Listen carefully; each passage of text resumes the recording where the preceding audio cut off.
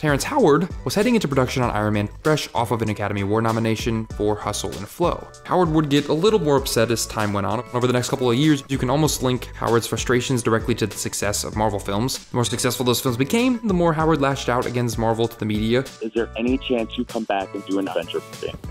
By 2013, Avengers had made $1.5 billion at the box office. And at this time, Howard took to the media once more and was a little more candid. In a 2013 interview with Hollywood.com, Terrence Howard teased that the worst thing he had ever witnessed in Hollywood was Iron Man killing my career. In another interview with Vulture.com, Howard took the drama even further by saying that Robert Downey Jr. took the money that was supposed to go to him and pushed him out of the sequel.